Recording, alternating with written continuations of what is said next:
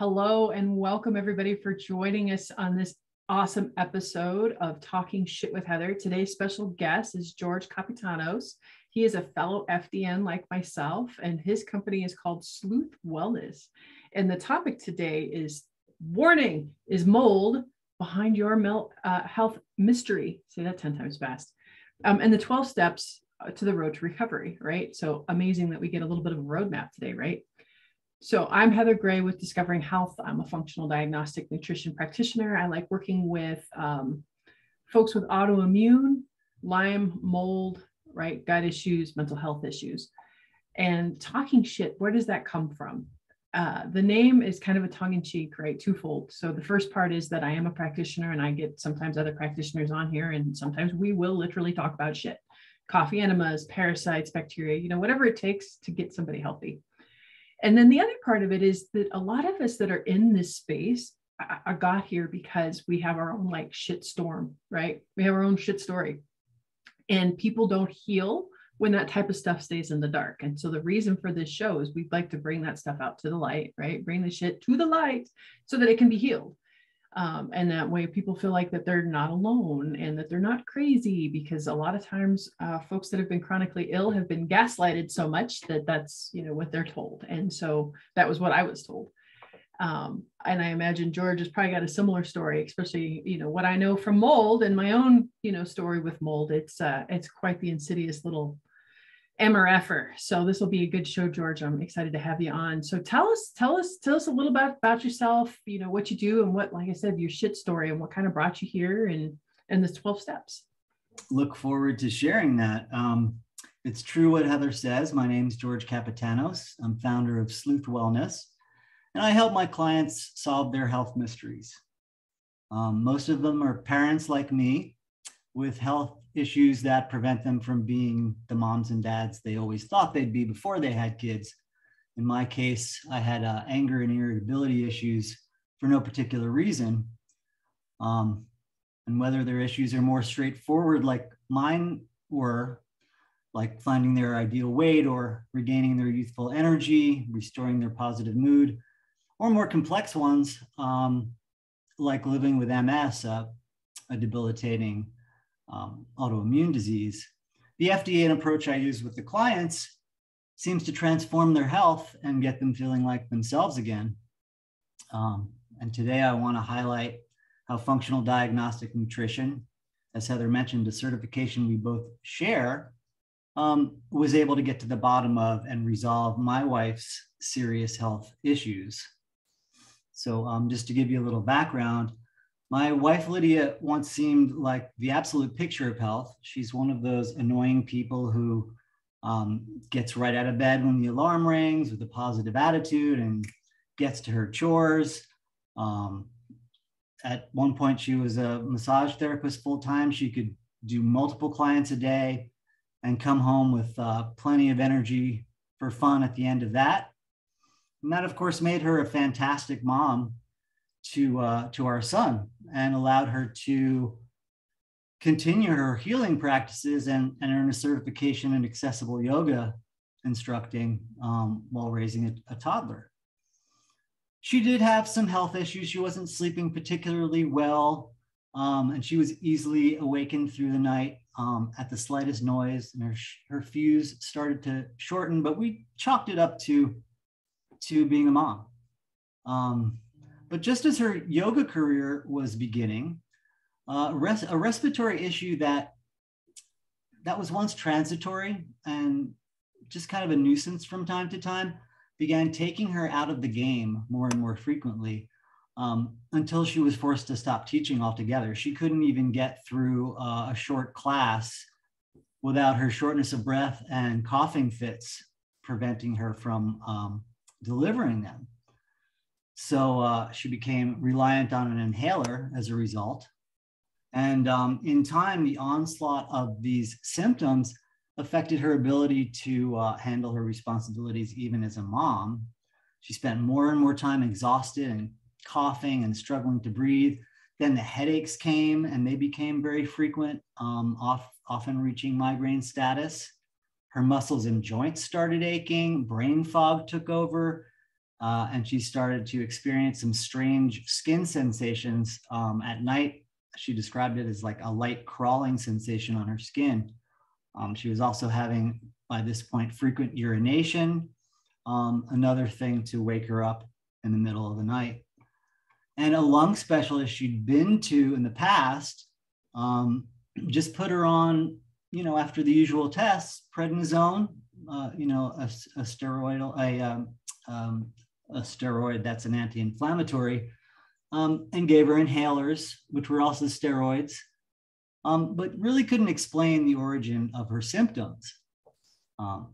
Shortly before he retired, though, he offered that maybe her condition could be aspergillosis, which is a reaction to a mold found in the soil. But he said there's nothing really you can do about it because that's everywhere. And that was really that. So you actually did have a doctor, did actually use the M word in the beginning. He actually used this word. But he didn't actually take it any further. He dismissed it out of hand. And it was a last ditch. It wasn't even really a diagnosis. It was a maybe, a possibly, but there's nothing you can do anyway, kind of thing. Gotcha. So we left it there. Unfortunately, I wasn't an FDN at the time, or I would have already been investigating the situation and handling her health foundationally as we do, with an eye toward what her cluster of symptoms might have meant. It did prompt us to buy a home test kit from the Home Depot, but the results were unremarkable because many times these tests you buy at big box stores are unreliable. And that was a big miss at the time because our previous house, we're in a different house now, probably had mold in it as well. So her health continues to deteriorate. And then we found a sewage leak under our old house that was caused by a leaky pipe. And that kind of let an imperceptible drip of methane gas fumes into our home. And when it was fixed, her symptoms resolved for a long time, for months. And we thought we'd cracked the code, but slowly but surely they made a return and we scratched our heads again and watched her get progressively worse, now even worse than before. Oh, wow. By this time, I was in the midst of my FDN certification and began incorporating healing strategies in the areas that we work in: diet, rest, exercise, stress reduction, and supplementation for my wife and my son as well. And after some hormone and metabolic functional testing that we did, I was able to identify some opportunities that Lydia could exploit to feel better. And the quality and duration of her sleep improved immensely, along with her energy and mood. And even the coughing and shortness of breath dissipated significantly. So the FDN approach was working, and I was very proud of that. It's amazing what happens, right, when you lay down that foundation to begin with. Like it was incredible. Even in the Lyme world, it pisses me off because all the Lyme, even the Lyme literate doctors, they just want to go to straight to treat, and then people get so freaking sick. And I'm over here saying the opposite, going, wait, actually, no, don't treat yet. Let's look at the foundation. Back it up. How many folks can you out there understand anything like that? Have you just been put on medications and drugs, but, never explained really how you should eat or sleep or, exercise or any of the above, right? How many of you can identify with that? So yeah, thank you for bringing that in, George. Go ahead. Yeah. So things were working fairly well until two major stressful events occurred. One was the death of a young nephew, which was traumatic. Which included a cross-country trip with our 6-year-old to attend the funeral. And that was followed by the sale of our home at the time and a subsequent move to our current one. So, as FDNs, we're always on the lookout for stressful events like this, but it doesn't really take being one to know that this can negatively affect your health. And these events definitely caused a backslide. And I was wondering, okay, there was a stressful event, but nothing that was working before is allowing her to continue to heal. What was I supposed to do? So We did visit another lung specialist, and that yielded very few answers, except that my wife had very high immunoglobulin counts in the blood, which indicated that her immune system was, on high alert to something. And his answer, of course, was to prescribe prednisone and pharmaceutical anti-inflammatories. Let's suppress that immune system. Sure. And some more steroidal inhalers and wait. So I did what any FDN does, and I dug deeper. We'd already cleaned up her diet, as I said, and we did some food sensitivity testing to remove those. We improved her sleep hygiene even more, avoiding blue light at night and committing to bedtimes between 10 p.m. and 6 a.m. We had her doing what exercise her body could support at the time, and that included walking with a lot of Buteyko breath work that a fellow FDN recommended during her walks. And that piece alone was really a lifeline during this whole process, to get her through her days upright and, instead of horizontal all day. She continued with her meditation and yoga, and that helped with the stress, but it was really time to test again and to cast a wider net and find all the hidden stressors that were working inside her body that we could. And we also had to take a very hard look at the environment. We'd moved to her mother's former home, and that afforded my son better schools, but the house had a lot of wall-to-wall carpeting and heavy drapery, and that harbors, as you know, a lot of allergens. So we promptly got rid of all those. Unfortunately, it did little to move the needle for Lydia. And we peeled back a lot of layers of this onion that is Lydia's health. And the next one to rule out was mold itself. Was there mold in the new abode?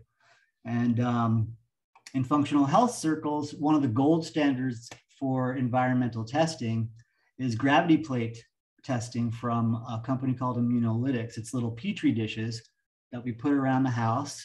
We also put them in our attic, in our crawl space, wrapped them up, sent them back to the lab, and see what came up. Our suspicions were confirmed. The most concerning levels of hazardous mold were under our house in the dirt crawl space. Goes back to that aspergillus dirt mold. The attic also had some levels that were concerning, but no one species of mold there was at hazardous levels. This prompted us to do a second level of environmental testing known as AIRME. That's from another company called Envirobiomics. And AIRME is an environmental relative moldiness index reading. That's like a Swiffer pad that you run around the home in different areas. This time we were careful to also include our AC and return, AC return vent and other ducting in the house, as was recommended by an FDN I was speaking to. Now, the results of this test were much more damning than the gravity plates, and we came out with the highest level of exposure at Q4, meaning that the source and cause of the mold had to be determined and remediation undertaken. This also meant that the do-it-yourself portion of our environmental testing had stopped, and Envirobiomics recommended we call in the Mold Guy Inc. to pinpoint the actual areas of the contamination so we could get rid of them. And we booked them right away. A number of molds on the Swiffer sample were ones that grow as a result of water damage, including aspergillus and penicillium. So a bit of delving into the history of the house found that indeed a water heater had ruptured while the family was on vacation back in the 80s. And even though the water had dried, it was never really dealt with properly at the time. And mold continues to grow, which most people don't know, even after a water damage is long gone, long dried up. That's why our recent National Academy of Sciences nationwide study found that 43% of all buildings in the US have some current water damage, and 85% of them had some past history of water damage. So you can imagine how many people are dealing with mold and don't even know it.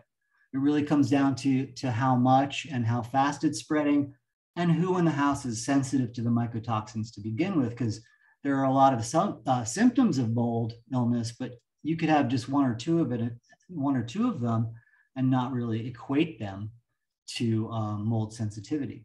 Absolutely. That's part of the reason I started running like DNA tests on almost all my clients with some of these mystery illnesses, because a lot of times that answers in our DNA. Like, I don't have the genetics to detox mold. So I'm one of those that's like a, canary in the coal mine. I walk into a building and I'm like, I can't be in here, right? Yeah. And so that explains, like, when you see the family like yourself, because did you ever get sick from any of these issues, or your son? Well, I have some sinus issues, right? But I have for a long time, so I don't think about them in terms of mold. I'm not coughing, I'm not doubled over, I'm not struggling for breath, so I'm not mold sensitive. That's probably not true. My son has some sinus issues too. Oh, gotcha. Inflammation, swollen adenoids and tonsils, and we've been working against surgery for years to combat that. Was mold part of that? I'm sure it was. Gotcha. Yeah. All right. Well, yeah, go ahead. Yeah. So we returned to the lung specialist, excited to show him all of the testing results we'd done. And his blood work continued to show high immunoglobulin levels. And now he'd done a bronchoscopy, which sampled the mucus blockage that was in her lung. And what did they find? Aspergillus and penicillium. Oh, geez. And okay, this did still not prompt him to treat for mycotoxin illness. It wasn't on his radar, and he really admitted that he wasn't familiar with mycotoxin illness. I'm like, well, you found two of them in her lung. And he didn't even entertain the more general diagnosis of SIRS, chronic inflammatory respiratory syndrome, which you often find in mold cases. He just wanted to keep writing prescriptions for prednisone and inhalers, because that was the first line of defense in this case. So after weeks with no improvement, he finally reluctantly wrote a prescription for itraconazole, which is a pharmaceutical antifungal that I mentioned to him a lot of functional doctors working with mold illness and researchers in the space recommend.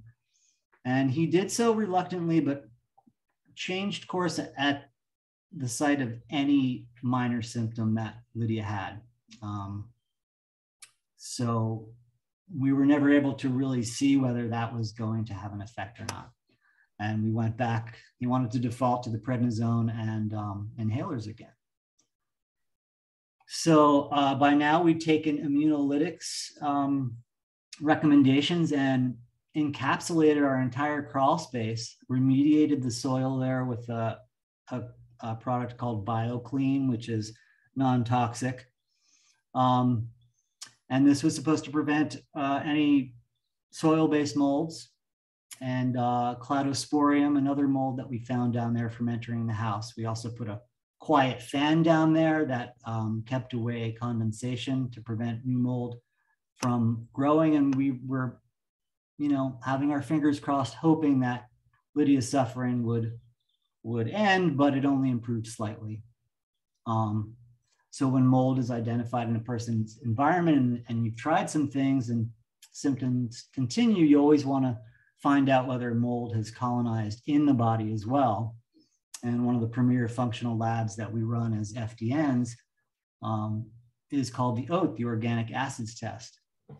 And this gives functional health practitioners like ourselves clues as to how the body's metabolizing everything that goes into it, including toxic substances like mold. And ironically, however, Lydia's mold findings were not a home run for mold exposure, because she had good levels for oxalates. Mold creates its own form of oxalates. So you're looking for those markers to be high, and you're also looking for the yeast and fungal markers to be high, but they were kind of unremarkable as well.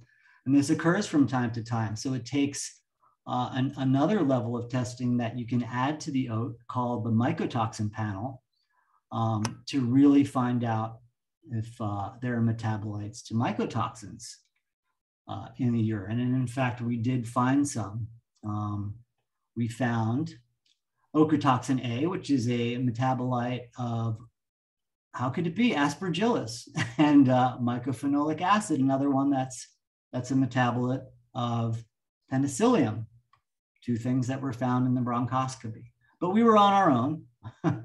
And based on the recommendations from Dr. Shaw, who was the originator of the OAT test at Great Plains Laboratory and the mycotoxin panel, and many of my FDN colleagues, unfortunately, I didn't know Heather at the time, we put together a protocol for Lydia to detoxify from the mold, which used supplements that had herbal combinations of antimicrobials, along with her good compliance to eating the clean diet in accordance with her metabolic type, her commitment to the bedtimes between 10 and 6, walking, yoga, and continued breath work with the Buteyko.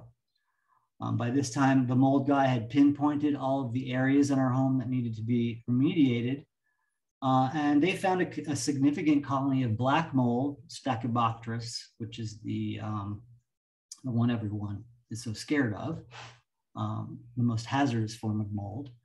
But what was really most notable was the sample taken inside our central heating and air unit. Remember, I mentioned we Swiffered the return vent. It showed very high levels of endotoxins, normally at the level of 1,000 endotoxin units per milligram, you would replace the entire unit. Our system showed 7,000. Ouch. So it had to go, and it was replaced. We added some UV protection along with it and mold filtration in the unit, which alleviated the need for filtration units around the house. That's expensive. Oh, it was all very expensive. You know, and you really have to weigh your choices. Like, are you in a family home? Are you in your dream home? If not, the best thing to do would probably be relocate. But you have to test for mold in the place that you're going to relocate to, at least with those first 2 levels of testing before you go anywhere.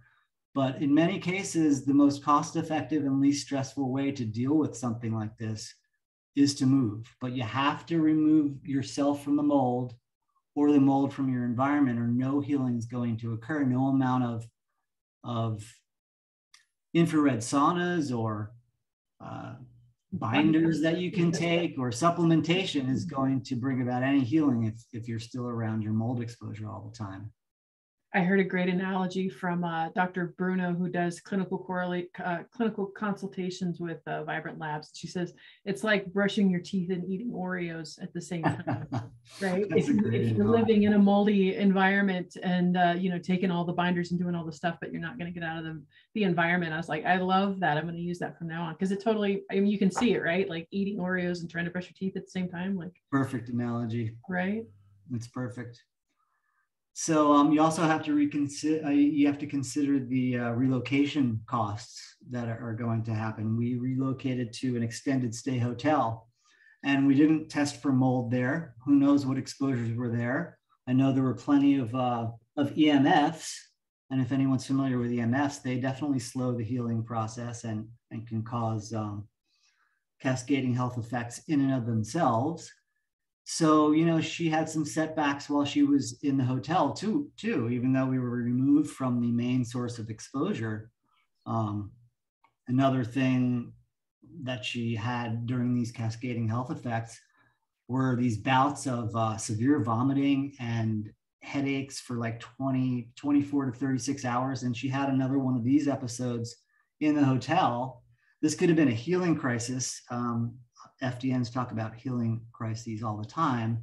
When you start to put the body back in balance, things that you used to experience can come back.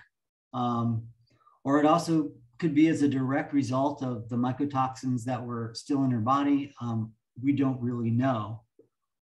But while we were in the hotel, the remediation company was tearing everything out, scrubbing everything down, not with bleach, because bleach can kill all the molds that actually eat mycotoxins. and it can encourage the growth of mold. It leaves behind mold spores. So you definitely don't want to use bleach. You definitely don't really want to be doing this yourself, especially if you're the mold sensitive person. So we found a contractor that was recommended by Mold Guy Inc. We trusted their recommendation because they're independent. Anyone who says they're going to do mold testing for you and the remediation, that's a conflict of interest that should probably be avoided. Oh, beautiful awareness there. Thank you. Yeah. So we were pretty confident in the names that they gave us, and we weighed our options with budget and everyone else and everything else, and made the determination to go with them. They'll give you, Mold Guy will give you a recommendation in our area, and Envirobiomics will give you a recommendation for the mold testing company that comes in to pinpoint the mold, and they'll be able to give you one in your area for qualified remediation pros, but never do the same testing and remediation under the same contracting umbrella. It's not a good idea. That's brilliant. How do you go about testing before you move into a spot? Like, what's the best way for that? I was actually at a Vibrant conference a couple of weeks ago, and one of the doctors spoke about getting a VOC monitor that you can get like off of Amazon. They're about $100, and you can actually test the walls. And because a lot of mold will let off that, volatile organic compounds. Have you any experience with that? No, well, so when the mold guy came in, they did swab testing, which is just taking a swab directly at what's believed to be the source. And that's after they run an infrared unit around to kind of see behind walls. It's not incredibly reliable, but it does give them an area to start from. They do the swab testing, and then they also punch holes in walls and take a unit that sucks air from the wall and puts it into a small medium of a kind of a petri dish, and that'll give a sample of what's being breathed in the air. That's the way they were able to determine things. So is there a DIY way that, like I said, if you're going to go look for a new home to live in or a rental? We didn't go that route, but for DIY, you would do those first two steps. You would do the immunolytics gravity plate mold testing, and then you would do a Swiffer. And they can turn these tests around in, if you want to pay for it, in as little as overnight. Oh, okay. So, I think if you're moving to an apartment or you're renting anywhere, that's a must to do, because you don't want to go to another source of mold. For sure. Yeah. Finally, it was time to move back in. And it had now been mid-June. The remediation was completed in about 2 months. And unfortunately, we fell in with some unscrupulous contractors to rebuild. And that delayed our moving back in for another 3 months. So we were on top of ourselves in an extended stay hotel for 5 months. It was extremely stressful and didn't help the healing process much. So we moved back in right before Christmas, and then did some traveling for the holidays to visit my parents. We had to do it. It was after the pandemic kept us from seeing them for 2 years.